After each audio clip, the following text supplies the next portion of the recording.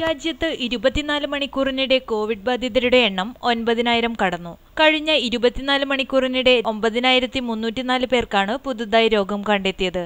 ഒരു ദിവസത്തിനിടെ ഇത്രയധികം രോഗബാധിതർ ഇതാദ്യമായാണ്. 206 പേർ മരിക്കുകയും ചെയ്തു. ഇതോടെ ആകെ മരണം 6,075 ആയി. 2,16,919 പേർക്കാണ് ഇന്ത്യയിൽ ഇതുവരെ രോഗം സ്ഥിരീകരിച്ചിട്ടുള്ളത്. ഇതിൽ 1,06,737 പേരാണ് നിലവിൽ ചികിത്സയിലുള്ളത്. 1,04,107 പേർ രോഗമുക്തരായിട്ടുണ്ട്. വൈറസ് ഏറ്റവും കൂടുതൽ ബാധിച്ച മഹാരാഷ്ട്രയിൽ ആകെ രോഗബാധിതർ 3,00,000-ഓളമായി. 2,587 പേർ സംസ്ഥാനത്ത് മരിക്കുകയും ചെയ്തു.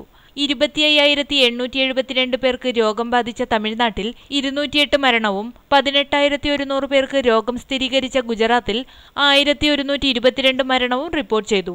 ഡൽഹിയിൽ 606 പേരും മധ്യപ്രദേശിൽ 371 പേരും രാജസ്ഥാനിൽ 209 പേരുമാണ് ഇതുവരെ കോവിഡ് ബാധിച്ച് മരിച്ചത്. News desk real news Kerala.